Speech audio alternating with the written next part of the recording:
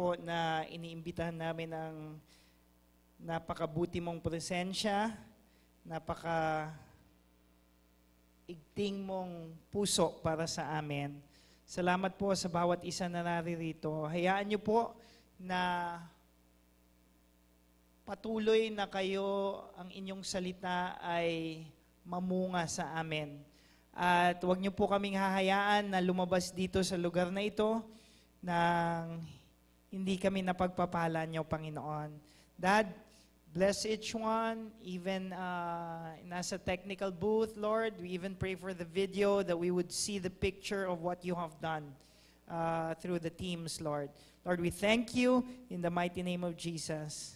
Amen. Amen. Good morning po. Wow. Okay. Layo ba? Good morning. Kagabi po, kagagaling lang din namin sa Palawan, and it was great being there. Last year we were there, but yung host namin, I've never talked to them for almost 7 years. So ang dami nang nagbago. And God's timing is really amazing because sabi nung pastor, sabi niya, kung noon kayo tumawag, hindi namin kayo maasikaso. So may plano talaga si Lord. Di ho ba? At sa Team Clarin, welcome back. Bohol and Leyte. May Leyte rin, di ba? Sila Kuya Bong. Asan sila Kuya Bong? May Leyte rin. Kila Kuya Bong. At Bicol. Bicol siguro magsisimba mamaya. Pagod na pa ang peg nila. Okay? Hagardo Versosa ang peg. No? Ako, I have to wake up early. I have to sleep 2 hours lang. Pero ang sarap naman ng tulog. Praise God. Our title for today, we are in a series of Ephesians. Okay? Our title is Seated in the Heavenly Places. Okay? Remember, the first part that Brother Ray has shared is the blueprint of heaven. And then Hannah shared about, what was that? I forgot? Sealed with a promise. And then I shared releasing the new culture or the culture of love. Okay? We release it. Okay? Now, we come on chapter 2, Seated in the Heavenly Places. I saw one post of a well-known preacher, sabi niyang ganon, it is good to meditate in the fundamentals. Do you agree? It is good to meditate, to go back in the basics. Because ang one illustration niyan is in the work of the military. If there is a war, tapos nagkakagulo na, nagkakabombahan, you would go back to your basic training. Kung hindi mo alam yung basic training mo, na yumuko at pumunta dun sa ditch, tatamaan ka. That's the basic training. At tayo rin, may mga basic training tayo. Di po ba? Pag gising sa umaga, mananalangin, okay? Or kakain muna, or diretso sa CR, sa ating mga offices, sa ating mga anak, sa ating mga culture, meron tayong mga basic na kailangan nating panghawakan. Although we don't want to stay in the basic, we have to go forward. Okay? Balikan lang natin, can you flash Ephesians chapter 2, verse 1 to 10, yung easy worship. Okay. As for you, you were dead in your transgressions and sins. Paul was talking to the Ephesians. Next slide, please. In which you used to live when you followed the ways of this world. Sinasabi niya, ganito kayo nabubuhay noon, mga taga-Ephesians, and of the ruler of the kingdom of the air, the spirit who is now at work in those who are disobedient. Let it stay there. Let it stay there. In which you used to live when you followed the ways of this world. Dati daw, nung hindi pa tayo Kristiyano, sinusunod natin sino? Ang demonyo. Hindi nga natin alam na sinusunod natin yung demonyo.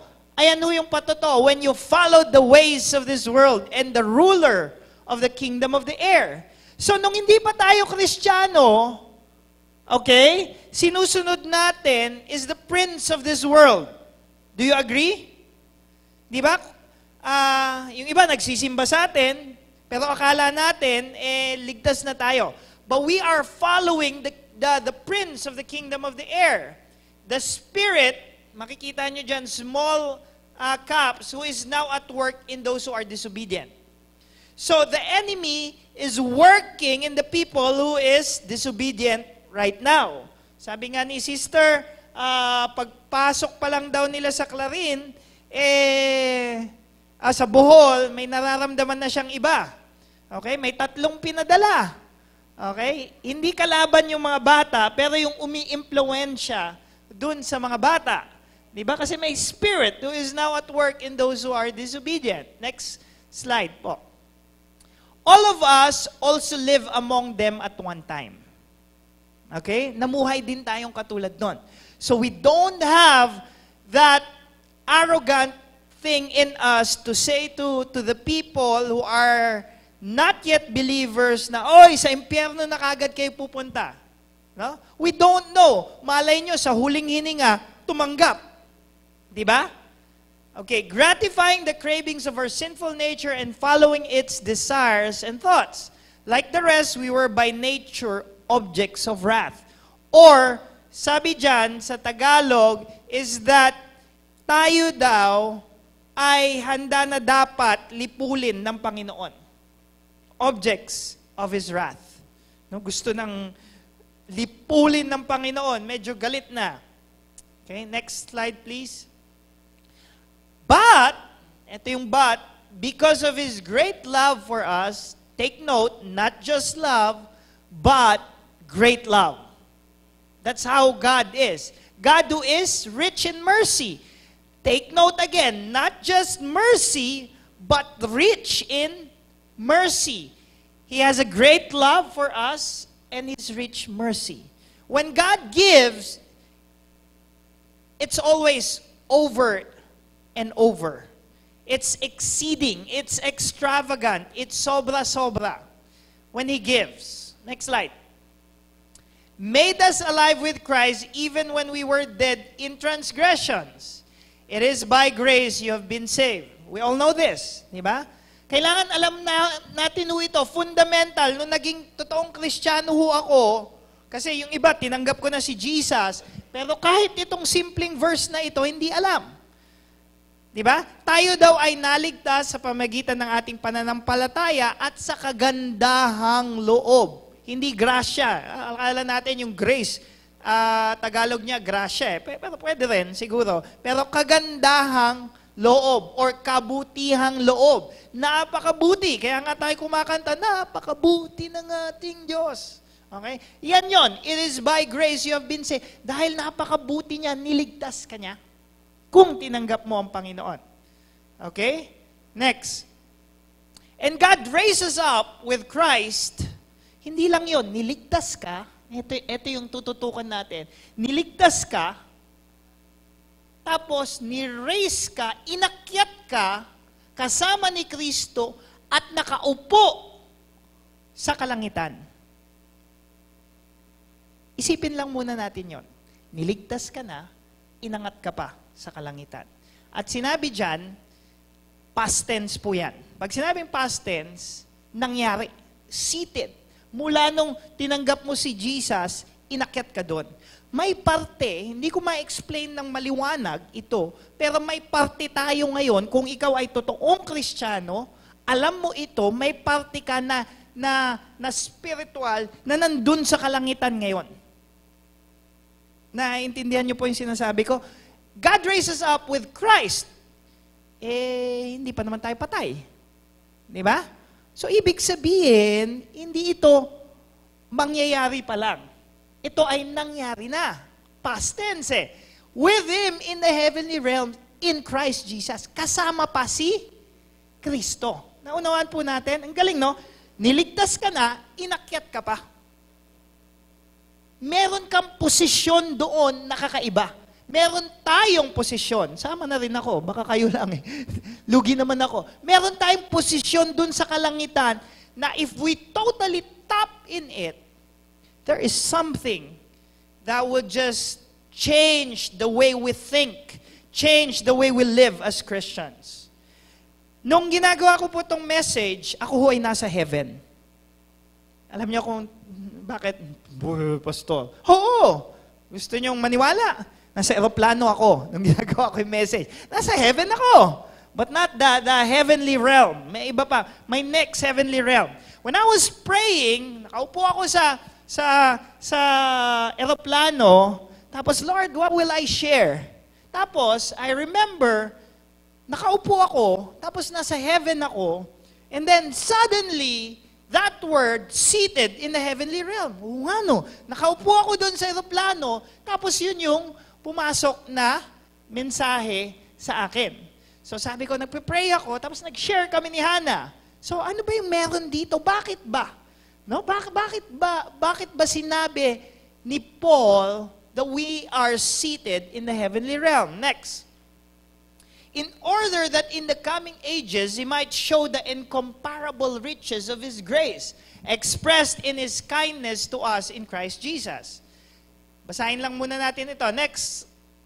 Verse 8, for it is by grace you have been saved through faith. Kabisado na ba natin to? Dapat bilang Kristiyano, ito yung fundamental. For it is by grace that you have been saved, not by works, but by faith and grace. Not by works, so that no one can boast. Para walang magmalaki, walang magmayabang. Naging pastor naman ako sa church. Deacon ako, council ako. No? Ayun pala, hindi pala totoong naligtas. Di ba? So that no one can boast. Kami, ligtas. Ang galing talaga ni Lord. Talagang kakaiba. Last verse, for we are God's workmanship, tayo daw ay lilok niya, created in Christ Jesus to do good works. That's why we have missions. Not only missions, but in our day-to-day life, which God prepared in advance for us to do. So, the fundamental is that when you receive Jesus as your Lord and Savior, okay, it is not by works, nor anything. It is not by just coming here sa CGF, nagpamembro ka, ligtas ka na, and everything. Okay, that's why we have to always check if we are in the faith. Okay? And how do we know that? The inner peace that we have, that when we ask God, Lord, ligtas ba ako? That's why there's a helmet of salvation. The enemy would always attack us in our mind. Na hindi ka ligtas, hindi ka ganyan. Pero the moment you receive Jesus as your Lord and Savior, the moment we received Him, okay, naligtas tayo, at hindi lang yun, a part of us is in the heavenly realm. Okay? Isipin nyo lang muna yan. Isipin lang muna natin, a part of us is in the heavenly realm. Lumilipad pa ba kayo? Okay, sinabi dun eh. Okay, let me just go through this. Seated. I had a question. Tinanong ko si Hannah, magkatabi kami sa eroplano. Why would Paul say that God raised us up and seated us in the heavenly throne? Bakit sinabi ni Paul, let me read the translation in Tagalog. Ephesians 2 verse 6, tayo ay kasamang binuhay at kasamang pinaupo sa kalangitan kay Kristo Jesus. Ang tanong ko, bakit sinabi or ginamit ni Paul yung salitang sit in a heavenly throne? Bakit hindi sinabi ni Paul that God raises up standing in the heavenly throne? Bakit hindi sinabi God raises up kneeling on the heavenly throne or sleeping in the heavenly throne? Why would he use the word sit? Okay? When we look at the scriptures, we need to look for it, read it, different verses or different versions so that you would truly know. And then you have to ask God the right questions. And when you ask God the right questions, He would answer you. Okay? So tingin nyo, bakit kaya? Bakit kaya sinabi ni Paul, God raises up with Christ and seated us? Bakit sinabing seated us? O kaya, sana sinabi man lang na praying in the heavenly realm. Pero nakaupo. Bakit po nakaupo? There is something in that position that Paul wanted to convey to the Ephesian church. And I believe God wants to convey it to all of us also. Amen? As the church. Basahin ko yung ibang translation. Sa New King James, and raised us up together and made us sit together. Sit together. Ibig sabihin, katabi mo si Kristo. Can you imagine that? Katabi mo si Jesus. Woo! Come on, guys. That's an amazing thing. Seated us together. Sa contemporary version. Okay? Sabi nila, ano po ba magandang version, Pastor? Kung ano yung madali mong maintindihan, yun ang gamitin mo. Yun lang, napakasimple lang. Basa ka ng basa ng New King James, hindi mo naman maintindihan. Kunyari, naintindihan mo. Ito, yung contemporary version. Sabi, God raised us from death to life with Christ Jesus, and He has given us a place beside Christ in heaven. Come on, guys. Parang, wow, this is just an honor. It's just a privilege to be seated in Christ in the heavenly realm, even right now. Right? Tingnan mo nga yung katabi mo, baka may iba yung katabi mo. Okay? Ibang spirito daw, sabi ni naku, may 3 spirito na pinadala. Okay? Kukulit ba? Sobra bang kulit? Na-testing lang, tinesting. May anting-anting, kaya naman pala. Usually, yun talaga yun, panggulo yun. Okay? I-rebuke nyo lang yun. Wala yan kay Lord. Okay. Sa Tagalog naman, babasahin ko. May isa pang Tagalog eh. Dahil sa ating pakikipag-isa kay Kristo Jesus, tayo'y muling binuhay na kasama niya upang mamunong kasama niya sa kalangitan. Ang ganda ho ng Tagalog, no? Yung isa, pinaupo lang. Yung isang translation, para tayo ay mamuno sa kalangitan. Wow! Darating ho ang elections and a lot of leaders, sabi nila may darating daw na leader mamaya, no? But we as Christians, we are already mamunuing ang English, no? Or we are already leading in the heavenly realms. Kasama natin si Kristo na namumuno. Ano yung mga pinamumunuan natin? Yung mga bagay na hinayaan ng Panginoon na tayo ay magkaroon ng responsibilidad. Kung kayo'y tatay, pinamumunuan yung pamilya nyo. Kung kayo magulang, pinamumunuan nyo. Kung kayo empleyado, pinamumunuan nyo kung ano yung binigay sa iyong responsibilidad. At pinamumunuan mo ito nakasama si Kristo. Nandyan siya palagi. Okay? Sa tabi natin. Totoo ba yun? Sinabi ni Paul eh. Okay? Ano bang papaniwalaan natin? Yun ang salita ng Panginoon. Di ho ba? So, namumuno tayo. Meron ding mamumuno sa atin. Pero it's great that we know that as we lead, kasama natin si Jesus. Wala tayong dapat maging pangamba. Di ba? Yung mga government officials, that is why God established them to be the delegated authorities. However, kung ikaw ay Kristiyano, ikaw ay namumuno na. I remember one preacher says that even if you are the lowest ranking person in that place na mga kasama mo ay hindi Kristiyano, you are the highest ranking spiritual person in that place. Kung ikaw ay janitor lang, pero ikaw yung Kristiyano doon, yung CEO, yung boss, yung presidente, hindi mga Christian, okay? Ikaw pa rin yung highest ranking spiritual official in that place. Okay? But that should not allow us to be arrogant of it. Okay? But you know in your heart na hindi ka lang basta-basta. It builds up something in us, in the inside. Okay? And God raised us up from another translation, hindi ko na nakuha. Beside Christ, okay, meron pa maganda, hindi ko na nakuha.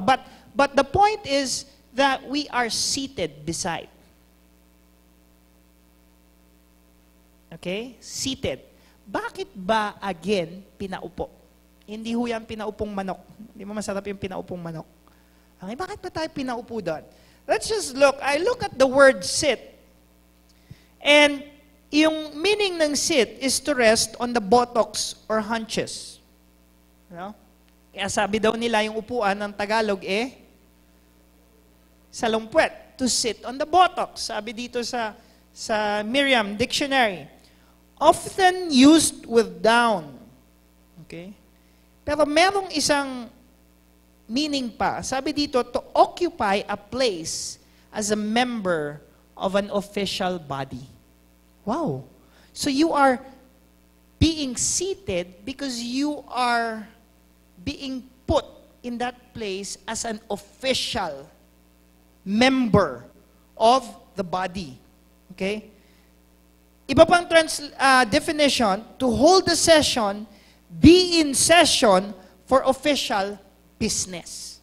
So you are seated there because you have a spiritual official business.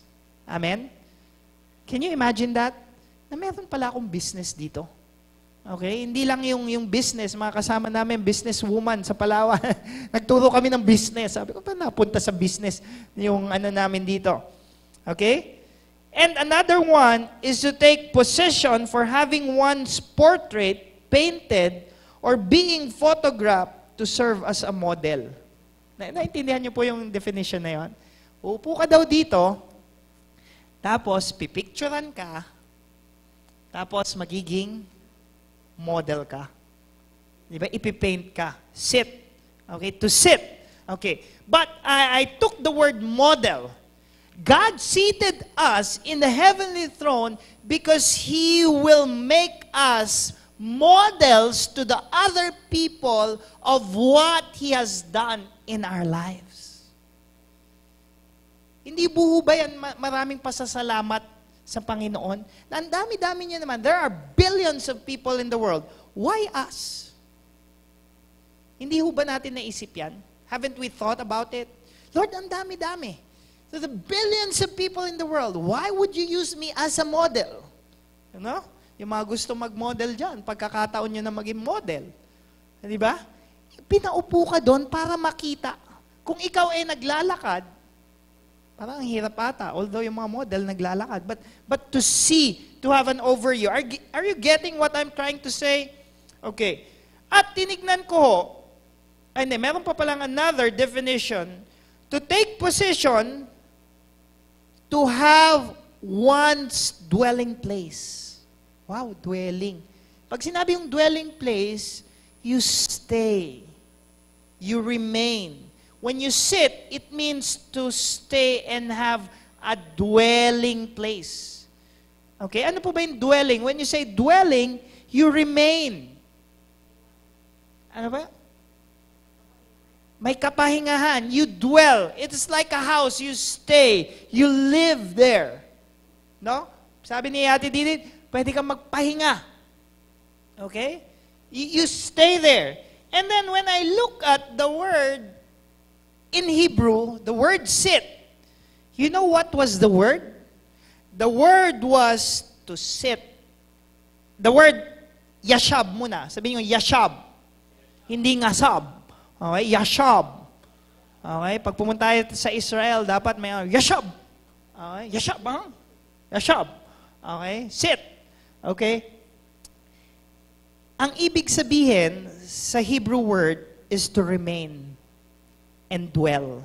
Wow, it's the same. The English word and the Hebrew word, when you look at it, when you study it, it's the same word, is to dwell. Paul was trying to say here that we are dwelling. We are staying with the Most High. We are remaining there. Okay? Nagigets niyo po? And sabi dito sa 2 Timothy chapter 1 verse 14, guard through the Holy Spirit who dwells in us. So it means talagang may connection. The treasure which has been entrusted to you. The Holy Spirit is in us, and it is a treasure that God has entrusted us so that He can do something in our lives. Naintindihan po ba natin nun? Parang hirap, no? Intindihan. Kasi, basta, merong part kami nasa heaven, and we are staying there. We are remaining there. It means we are at a vantage point. Meron tayong advantage when we are seated there. And to be seated in the heavenly places implies three things. When we say imply, strongly suggest the truth. Ito yung ibig sabihin niyan. Ito yon. Okay. Number one, madali lang po ito, tatlong C. Pag nasa heaven kasi kayo, iba na yung naiisip nyo, no? Nasa aeroplano kami. Number one, connection. Okay? Kapag katabi mo sa upuan ang isang tao, naisip ko, si Mayor daw pupunta mamaya. Okay? Pag katabi mo si Mayor, syempre may connection ka. Pero it doesn't mean na pag may katabi ka, may connection ka na kaagad. Pero dito, ang sinasabi dito is that we have a different kind of connection with Jesus Christ. As Christians, we always need to go back to the fundamentals. If we don't know this, sometimes we will lag and not go further in our faith. When we say connection, a person is connected with another, especially by marriage, kinship, or common interest. Do you agree? May connection ka. A political, social, professional, or commercial relationship as a position, job, and arrangement to execute orders or advance the interest of another. Palagi nating naririnig, pwede ka dyan, pumunta ka dyan, may connection ako dyan. Lalo na ngayon, di ba? Eleksyon. Okay, may kwento ako sa inyo, sa Palawan, connected tayo sa body of Christ, doon. Kilala ko yung pastor and everything. So, kinonect niya ako sa mga tao na magbibigay sa amin ng bahay doon sa R&R namin, sa Sabang, sa Underground River. And fast forward the story, walang ilaw doon. Nagkakailaw pala alas 6 ng gabi. Okay, so yung mga cellphone namin, patay. Sabi, pwede daw mag-charge doon sa information at sa presinto. So, may napag-pray ako mga pulis, tapos pumunta ako sa presinto, doon kami nakipag-charge. Okay? Yung presinto nila, ang babait ng tao doon. Walang nakakulong. Sa presinto, talaga, walang nakakulong. Sabi namin, babait So, nag-charge kami, iniwan ko doon. Pag nawala pa naman yung cellphone ko, cellphone ni Hana muna pala yun. Ewan ko na lang. Diba? So, kinuha ko na. Tapos, nung ako na, magcha-charge, pinunta sa information. Sa information ako. Nag-swimming kami and everything. Nakalimutan ko yung cellphone. Pagbalik ko, nakalak na. Alay. Sabi ko, nasan yung nagbubukas? Puntahan nyo doon. Punta na ako. Medyo kung saan ako pumunta. Tapos may kubo-kubo. Parang malayo na ito Sabi ko, no? Tapos nung nakilala ko, pangalan pa, Bulingling. Hanapin mo daw si Bulingling. Mga pangalan no? Tapos, pagdating doon, nasaan po si Bulingling? Umalis na po, pumunta sa isang isla. Naku, patay tayo, walang susi. Okay? Yung cellphone ko, hindi naman ganun kamamahalin. Mukha lang siyang remote control. Okay? Pero linya ho kasi siya. Pag ginamit mo, pwede. Kundi matcha-charge ako. Yari, kailangan kong kunin. Kung sabi ko, may iwan na yan, bahala na dyan. Diba? Bahala na dyan. So ngayon, nakaisip akong idea. Pero alam nyo, mamaya, merong divine appointment din yon. Yung connection ng pastor na nagdala sa amin, sabi ko, kinausap ko, tinawag ko, ganyan. Sabi ko, eto na lang. Tapos, ipadala mo na lang sa jeep kinaumagahan. Kasi may bumabiyahe. Ang ganda sa probinsya, no? Yung connection. So, hindi naman ako natatakot. Siguro kung iPhone ito, yari. Baka hindi na bumalik. Pero tawag lang ako ng tawag. I was connecting. May mga connection sila, may mga kakilala. And to make the long story short, no, nakuha ko yung cellphone ko kinaumagahan. Bumalik. Okay? Ang layo ho Parang 2 hours siguro mga nasa, ewan ko kung mabilis lang, Urdaneta. Ganon kalayo yung lugar. Okay, so bumalik yung cellphone sa akin. At alam niyo yung jeep na nagdala? Ano yung pangalan ng jeep na nagdala? No? Pangalan ng jeep, The Christ. Diba? Prophetic yun di ba? So, in other words, what I'm trying to say is that when we are connected with the right kind of people, things can happen. Things can easily be done. And things can be accomplished. How much more if we are connected with the Most High? What are the things that we have been waiting for? Amen? Alam nyo, minsan no, dumating sa, ako, nagpapastor, ang dami ho, we carry a lot.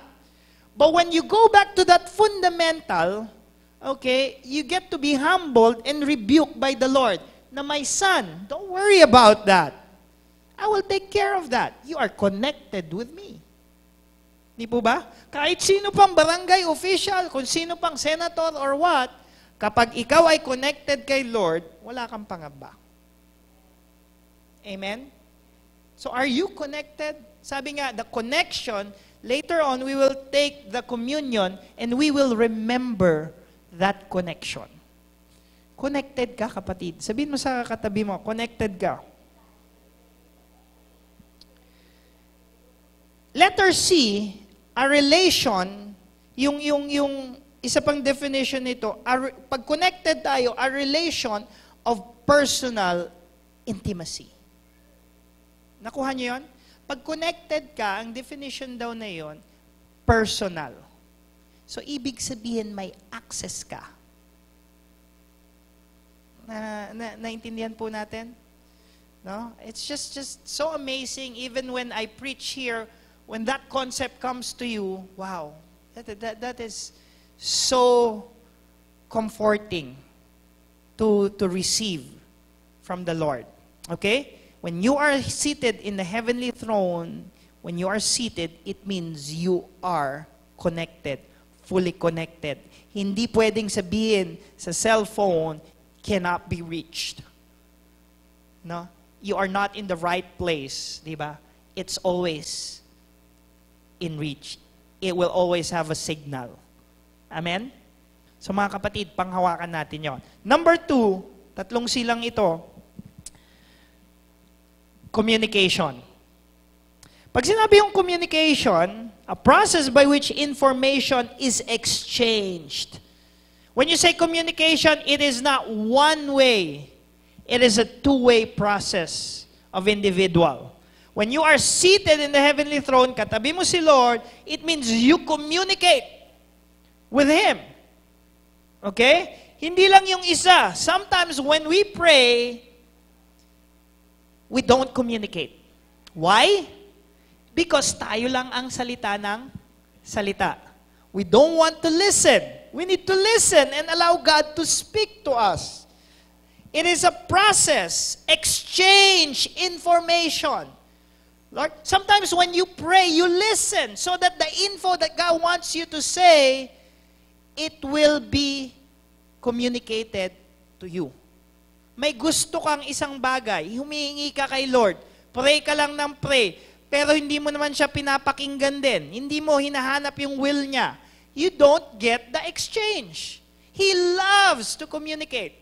Our God is a God who loves to communicate. That is why sometimes may mga trials tayo and problems. You know why that He allows it? Because sometimes He just wants you and Him alone in His presence. Kung tayo pinagpapala na masyado, or sobra na yung mga pagpapala, minsan yung iba sa atin nakakalimot na. Nagpipray tayo ng mga bagay nung sinagot na ni Lord. Nakalimutan na natin mag-communicate. But remember, we are seated in the heavenly throne. Katabi natin si Jesus. Gumaganon siya palagi. That is why things are not going on our way because God wants us to be reminded that, hey, anak, it's between you and me. I want your time. No? He wants our time. And we need to spend time. We have to communicate. Sabi sa James chapter 4 verse 8, come close to God and God will come close to you. If you engage to God, He will also engage. In another translation, draw near to God and He will draw near to you. Right? Kasi sometimes, we always forget about who we are in Christ. We are seated in the heavenly realm. Meaning, there is so much that the Lord wants us to exercise, but sometimes our minds, our hearts cannot conceive it. If we can't conceive it, we cannot release it. Did you get that? If you don't conceive it in the inside, you cannot release it. We need to conceive it. We need to know it in the inside. That's why God is reminding us. And as we take the communion, we are to be reminded, come near to God, and He will come near to you. Communication today has become hard for us city people.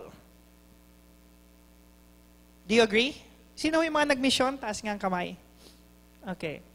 Paglabas po natin doon, di ba na nasa probinsya, pagtingin mo pa lang sa langit, God is already communicating with us.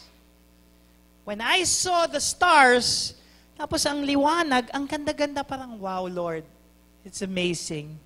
Ay, naglalabaho ako kasi yung tubig namin doon, sa inyo ba may tubig sa Clarin? Wala rin, meron. Nawawala rin, no? Oo, so laba kami. Laba, habang naglalaba, walang ilaw. Yun yung ano doon eh, mag-iigib ka pa habang naglalaba, pero nakatingin ka naman sa langit. Ang ganda-ganda, tahimik. So God was already communicating. Mga kapatid, God loves to communicate. And all of us, there is something in our heart, mga kapatid, that wants to communicate. Pero minsan, yung kausap natin, hindi tayo maintindihan. Frustrated tayo. Buti na lang si God, naiintindihan niya tayo. At hindi lang yon, gusto niya rin na makipag-communicate sa atin. Amen? So mga kapatid, you are seated in the heavenly realm. We're gonna do a communication and communion later on. And lastly, letter C is the word confidence. When you are seated in the heavenly realm, you need to have that confidence. Okay, what is confidence? A feeling or conscious, you are conscious of one's power or of reliance, nagre-rely ka on one's circumstances. Yun yung definition nito. However, here, this is the definition, you change the circumstances to God or of reliance on one who can change your circumstances. Amen? The one who can change. Another definition is that it is a faith or belief that one will act in a right, proper, or effective way. That when you have confidence, when we have trust in God, you know, we know that He will do something about it.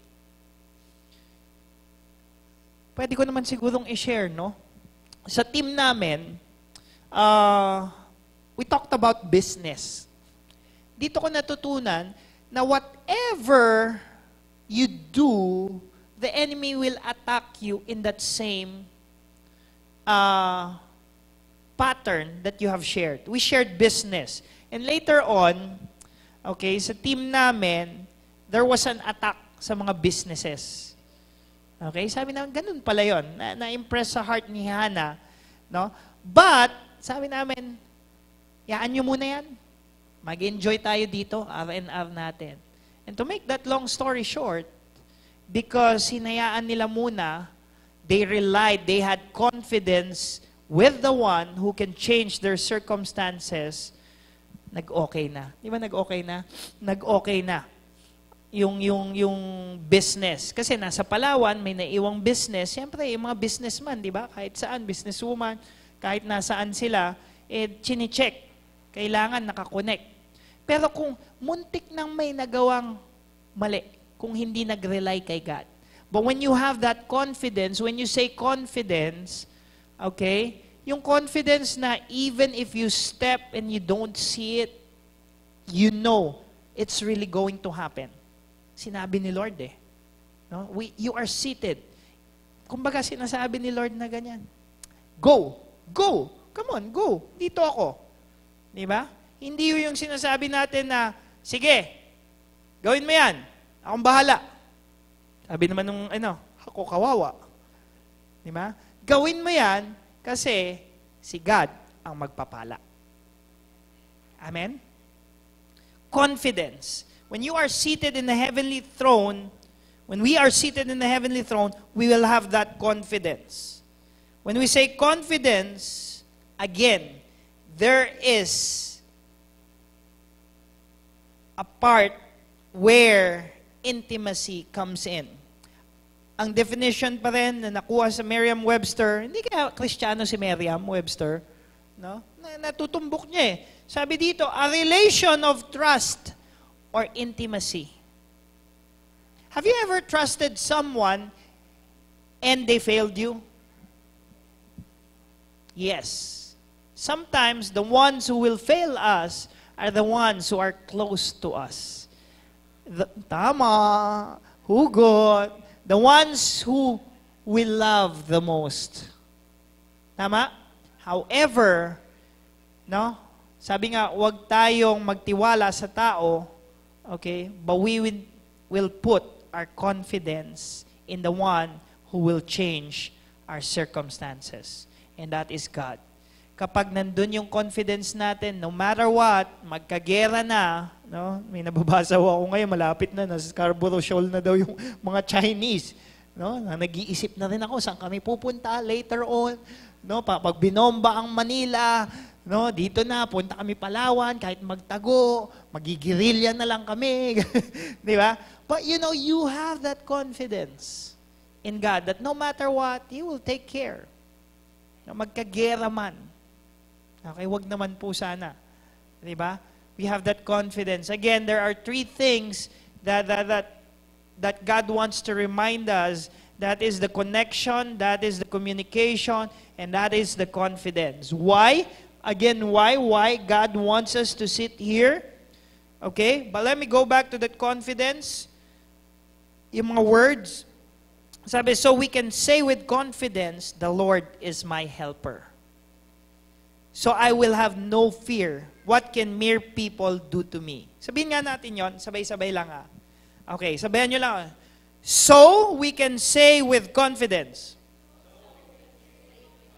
the Lord is my helper. So I will have no fear. What can mere people do to me? Alam niyo, pag nababasa niyo yung mga ganito, parang yung confidence niyo, nabibuild up talaga, no? Kahit tayo pa yung mali. Kasi minsan, pag tayo yung mali, parang nahiya tayo ng ganon. Pero kahit ikaw yung mali, you still have that confidence that God still loves you no matter what. Amen? Eh ano, kung nagkamali ako, God still loves me, I need to repent, but I don't need to abuse His grace. Remember, but we have that confidence. In Hebrews 10:19, therefore, brothers and sisters, since we have confidence to enter the most holy place by the blood of Jesus, when we are taking the communion, we are remembering that we are entering with confidence the holy place. Wow! You can access the most, hindi lang holy place, the most holy place by the blood of Jesus. Tama po? In John chapter 1 John chapter 4 verse 17. This is how love is made complete among us, that we will have confidence on the day of judgment. In this world, we are like Jesus. Can you, in this world, we are like Him. Alam niyo po yung purpose na pinaupo tayo? I love this. We are like Jesus in this world. We represent Jesus. We don't become like Jesus. Are you getting it? Hindi yung may balbas, hindi yung long hair and everything. We don't become God kasi yung iba kulto, ako siya daw ang anak ng Diyos. Diba? But it is said because in this world we are like Him. In other translation, we are like Jesus. So we need to walk like Jesus. When we are seated in the heavenly realm, God is like saying to us, hey, eto representative ko, eto ang Jesus ko dyan. Sino yun? Tayo. No? Maring may umano sa akin sa teolohiya na yun. Pero sinabi dito, in this world, we are like Jesus. In 1 John 5:14, this is the confidence we have in approaching God. I love this, that if we ask anything according to His will, He hears us. We have the confidence, mag-ask ka kung kahit anong gusto mo. Pwede ba yung pastor? Pwede. Meron namang condition according to His will. Kung hindi naman will niya, hindi niya ibibigay. Pero anything, sky is the limit. Di ba? According to His will, He hears us. Amen? That's the confidence. Kasi minsan nakala natin si God ang layo-layo, si pastor lang nakakausap kay God, si pastor lang nakakarinig kay God. Ang trabaho ng pastor, itulak kayo kay God. Tama? Di ba? Yun ang trabaho namin. And what is the purpose of all of the communication, all of the connection, all of the confidence? It's in verse 7, Ephesians 2:7. So God can point to us in all future ages as examples of the incredible wealth of His grace and kindness towards us. So in the future, as we are seated, as we are being changed, God will make us models just like Him so that He can show, maipapakita niya yung walang hanggang kabutihan, walang hanggang kayamanan niya na ipinakita niya na at ginawa niya na sa atin. So mga kapatid, are you seated in the heavenly realm? If you still don't know this, God wants you to remember today as we take the communion that there is so much in you. He values us so much that He has made us sit with Him. Not just the President of the Philippines, we're gonna do the election later on. Ang hirap po na maka-connect sa mga public officials. I remember, I'm not boasting about this, but it's a privilege that I have seen 3 president of the Philippines face to face.